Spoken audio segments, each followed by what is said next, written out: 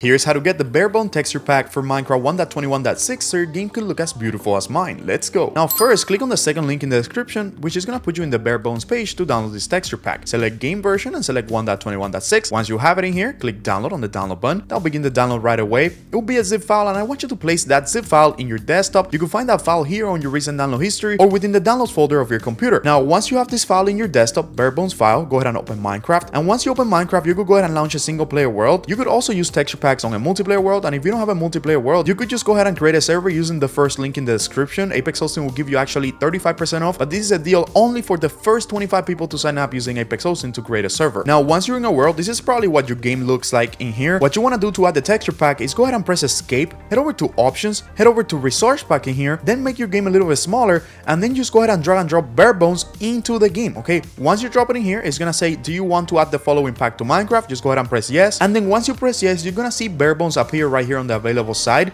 Just go ahead and press on this arrow, which is going to add Barebones to the selected side. Now go ahead and hit done, give it a couple seconds for it to load, and now you have Barebones, which is like the trailer pack texture pack in Minecraft. And as you can see, you have Barebones now. Now if you even want to take this one step further, just go ahead and enable shaders. We already have videos on how to add shaders, and you can install complementary reimagined shaders, and your game is gonna look just like mine in here. Now if you want to install shaders, I'm gonna leave that video coming up in here, guys. But that is it for this video, how to add Barebones to Minecraft 1.21.6. If this video helped you out, don't forget to subscribe, and I'll see you guys next time.